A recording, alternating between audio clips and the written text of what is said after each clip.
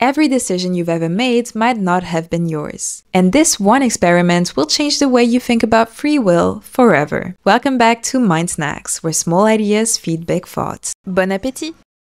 It's 1983. Neuroscientist Benjamin Libet is about to flip the world's view of free will. For centuries, philosophers argued that we initiate our own actions and that choice begins with conscious intention. Libet wants to test that idea, so he designs a simple experiment. Volunteers sit down, stare at a ticking clock, and press a button whenever they feel like it. Their only task is to report the exact position on the clock corresponding to when they first felt the urge to press. Meanwhile, Libet is recording their brain's electrical activity. And what he discovers is mind-blowing. The brain starts preparing for movement, what scientists call the readiness potential, up to 550 milliseconds before the finger moves. But participants only feel the urge about 200 milliseconds before. That means the brain launches the action roughly 350 milliseconds before you're even aware you made a choice. Fast forward 2 decades. In 2008, scientists used fMRI to take Libet's idea even further. Participants once again had to press a left or right button, but this time, researchers watched their brain activity in real time. Patterns in the prefrontal and parietal cortex could predict which button a person would press up to 7 seconds before the person became consciously aware of their decision. So, if biology sets the limits, should we just surrender to determinism? Well, not so fast. People's memories of when they decided are not perfect, and those brain signals can be noisy. And here's where it gets interesting. Recent experiments show that even after your brain starts prepping to move, you can still veto the action at the last second.